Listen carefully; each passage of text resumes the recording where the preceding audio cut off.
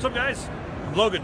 You guys probably already know that because I tweeted, but there may be some of you guys here who don't know me. So therefore, I'm Logan from CritTV or Tech Syndicate. Take your pick. CritTV is the new thing. So anyway, we're here at ShadeCraft. They called like a week ago and they were like, hey, do you want to come check out the sunflower? It's this really interesting outdoor, robotic, autonomous, shade-providing thing. And I was like, that sounds interesting. Let's go check it out. So while we're here, you guys can see the little back of the booth. Let's walk around to the front of the booth so we can see this. Now, I think that stuff like this is kind of interesting. Let's go this way. Stuff like this is kind of interesting to me, actually very interesting to me, because you see it, and at first you're like, well, that's different. I never thought of a device like this in that way, you know, being connected, being able to use your smartphone app to connect to it, or just letting it be autonomous. And then all the different things you can do, you're like, well, I guess this is the future, really. We're looking at the future, and right here, it is the future of shade outside. So here's the sunflower. As you can see, 10 feet tall. Got some nice industrial design going on there. Solar on the top, so you're not gonna have to worry about, you know, always plugging this thing in. You've got solar for the power. And what it does is it uses AI to detect what's going on with the sun, and it makes sure that you're always in the shade. If you want to not be in the shade, you can use your phone and just like, you know, maybe swipe it around, move it around so that you're not in the shade if you want to get some sun on you. And that's not all it can do. We've got the CEO here. This is Armen. Hi, Armen, how you doing? Good. How are you? I'm great. So thanks for having me out here to check out this.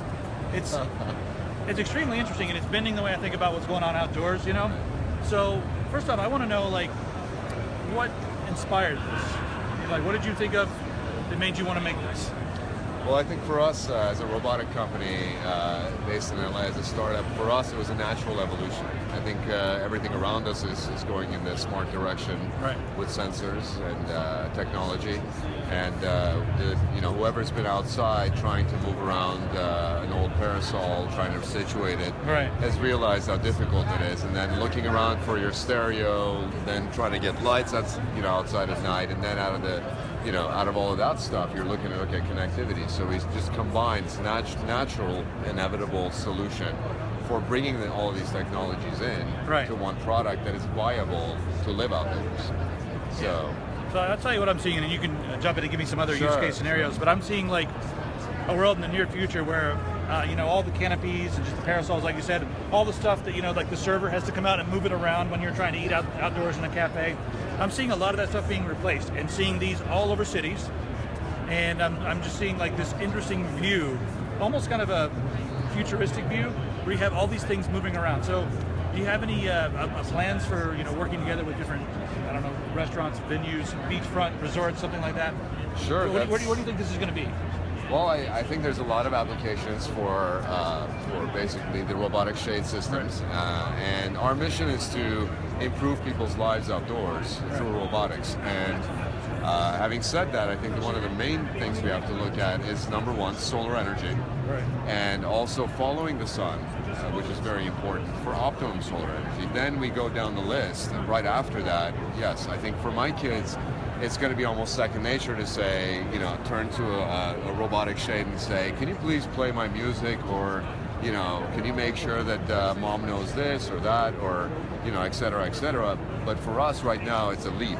So what we're trying to do at Smart Shade, you know, basically with ShadeCraft, with the smart concept, is try to bring all the IoT concept from inside the home to outside the home. And I think that's a really important step that needs to happen. I think for us, we looked at the inside of the house, and for example, for some solutions like, you know, is your teddy bear, it's confusing for us too, even in robotics. Is the teddy bear going to turn off the coffee maker, or is the coffee maker going to turn on the, you know, AC unit? It gets kind of confusing. But when you step outside of the house, there's really no viable solution, I think, until, you know, today, until ShadeCraft launched its IoT device. So you're kind of putting a lot of the key things that you would be using into one device. And you also have a camera in here, right? Correct. So can you tell us a little bit about the camera? I guess it's right there in the, is that it right there? It's actually right there a little in the higher up. Yeah. You can see the little dot. So the great thing about this, and I think the implication of how the camera system could work, is it's an extension to your security provider. Aside from that, you can remotely view images from your house. If your kids are at the pool, you're at work, you just want to see them. it's wonderful. So you don't have to hold your mobile device. The umbrella can be moved around either by you from a distance or by them when they're at the house.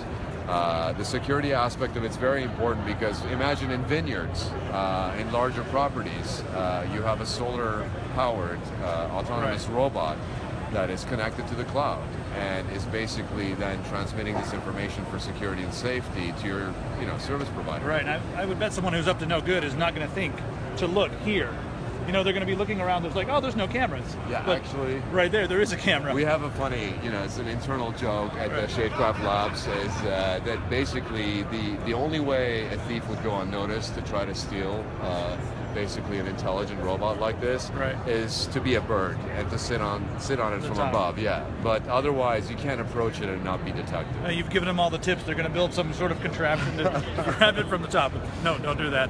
So the next thing I want to talk about here is you mentioned you've got the camera built in, you've got the speakers built in, and you mentioned that you can talk to it and ask it to do things. So you also said before we started recording, you mentioned open source, so you're not going to use like Google or Alexa, or are those things possible, or are you going to leave it open, or what's the plan there with that?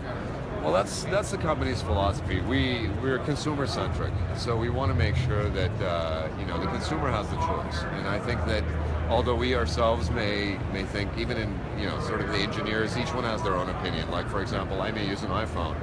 Engineers might want to use, for example, a different phone. So the same way, I think that different people might have a preference, and we want to leave that open. And we are basically providing a solution to come outdoors, but we don't want to actually pigeonhole consumers to think only be able to have one source of AI. And I don't think that that's the right decision at this point. Right. So we want to leave it open.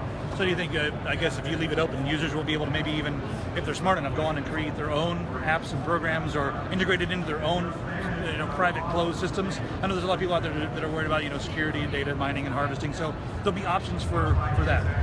Well, we'll definitely look at that because there's a lot of intelligent people around the world, and that they can definitely try to control objects or redesign or re-engineer a robot that they purchase.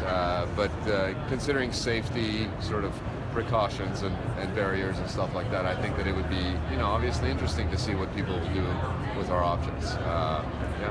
So when do you expect to have this to market? Our goal is 12 to 14 months. Mm-hmm. We're really excited about seeing this everywhere, like you said. It's a dream for us. We designed it for the consumer. We designed it to see it all around. I'd love to see my kids, play with it. I want to see, whether you go to the mountains or you go to the desert, on the beaches, restaurants. I want to see it everywhere. So we'd like to get it out about 12 to 14 months from now, and we believe that we have a very strong plan to be able to put this out to market. Yeah, that's one thing that I want to commend you on, because you see a lot of really cool devices, and then you talk to the people and you're like, their plan, it's a cool device, but I'm not sure if it'll ever become ubiquitous because they don't really have the plan. But you guys already in talking have got some plans on how to get this out there. So that could be cool, and that's one of the reasons why I wanted to take this, so I could be like, guys, you may be seeing this in a lot of different places, and you'll be walking on the road and be like, oh, it's a sunflower, right there it is, in 12 to 14 months, who knows. Now, also, you can allow maybe different companies to skin this or color this or make their own, stylized version of it, or? Right, design's very important to us. My background in industrial design, basically has been a strong force behind the company, and I think that it's important for us to allow consumers, just like phone covers, to clip different shelves on it. We even thought about doing a competition where people can actually start painting on these worldwide, exhibit them in galleries. It's the first robotic shades in the world. We want to have a lot of fun campaigns like that, and then ultimately, of course, because we're going to have 4-spoke, 5-spoke, 6 and 7, 8-spoke options, more solar power, which will give you actually more in excess of what it needs. And also the idea of customizing the fabrics differently. So that's, in the future, that's where everything's going. I think that that's what we're going to provide. So. All right, one last question about the future. So you've got a couple different things integrated into this. Do you have any future plans to integrate, more apps, more services, more features into this? We definitely have. Are they secret? We definitely have a whole slew of cool things we thought about. You know, I'm gonna give one away today. All right, you guys getting one right now, guys. Come on. It's the secret. Armen's gonna give us one. All right. We're gonna have. We just designed an object that looks like a hockey puck, and basically, you know, you can throw that in the pool. You can have suntan lotion on your hands. You could be gardening. You just press a button and the gyros recognize each other, and that object's going to be able to rotate the sunflower, which is it's amazing. So you can actually, as you press the button, you'd be able to rotate it as you wish. And for people, for example, in wheelchairs, I think in the future this is an incredible product, and I think it's good if you can't really access it. You might want to just carry that object with you and be able to manipulate this device. Of course, you can do it with your mobile device, but if your hands are dirty, you don't want to even touch your phone. So you can literally throw that thing in the pool and grab it from the pool and just press the button and then, you know, move the object. And I think that's a great. So I just gave that one away. I know the engineers in our company are like grinding their teeth right now, but I gave it away. So we got to do it, guys. Maybe there's something even more secret than that you're not giving away. So they're going to be. You could just be like, all right, at least I didn't give away this. No, I think one of the most important things is, you know, first and foremost, innovation. As you can see with Sunflower, it's at the forefront of what ShadeCraft is about. And as an American company, we certainly have a whole slew of new things that the whole world hasn't seen. And we'll release them little by little as we feel that it's time. So how are you going to use yours? Like, what are you going to be using it for? Audiobooks, or hanging out on the back porch, or the outside, and, you know, having a cup of coffee, listening to an audiobook in the morning? What do you think? Well, for me, audiobooks are great, and that's one of the things. But one of the things is sometimes, you know, people don't realize having, a smart object like this, a robot next to you, where you can actually just literally say, "Can you just play, you know, the sound of a phone?" If you're in the middle of the city and I just want to relax, turn on the lights, I want to have a glass of wine, and in the meantime, can you make sure my lights are off in the house, and can you make some coffee, or can you lock my door? Right. And so we're going to have an open communication with the entire ecosystem, and that's our goal, of course, because that's what's the beauty of what's going on right now. I think that's really important to us. We want to be able to control devices inside. We want your devices inside to be able to control Sunflower. Otherwise, it doesn't make sense, and that's what the smart home ecosystem is about. So I want to use it for music. I love music. I want to listen to some jazz personally, or it could be Led Zeppelin or anybody. So whatever you want. There's no limit. I mean, you guys can play anything you want. So all right, Armen. Thank you very much for having me out here. Thank you so much. Interesting device, guys. Yeah. Anything you want to say to them before? I just want to thank everybody, and I want to encourage you guys to definitely go to ShadeCraft.com.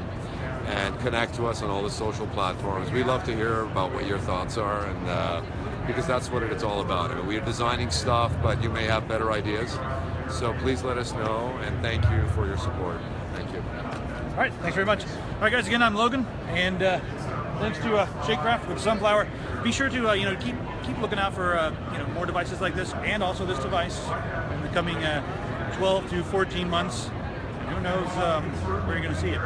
So I wish we could get some questions there, but you guys can post all those in the comments below, and we'll check those out afterward. So you want to take a little bit of a close-up, shot of this, some of the industrial design before we leave. We got a couple more minutes here. You guys can see the camera right there. I'm not sure if you can see it really clearly. Before we got the joint there, the stem goes all the way up. Now the canopy on top of the shade does fold down, so that's nice and easy to fold down. And there are solar panels. Do you think we could run inside and see the solar panels? If we run really quick, we can go in and see the prototype. Or yeah, let's go check out these solar panels.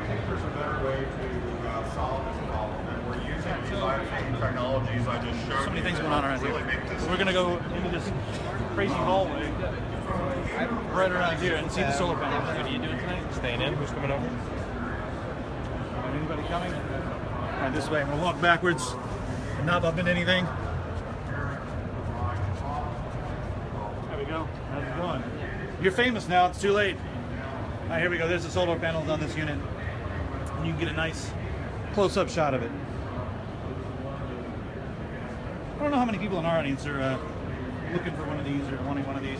It's kind of weird because I'm in Portland. It's always cloudy, so I was like, well, that's interesting. It's always cloudy here, but I'm sure in the summertime there'll be a few places that have these all over. What's that? It's bright in here. All right, guys, I'm going to sign off here. Thanks for watching. You guys are awesome. And again, questions, comments, let them know. Armen and the team here at ShadeCraft will be reading those. Again, it's the sunflower. I'm not supposed to be touching that. And there it is. ShadeCraft. I'll see you guys later.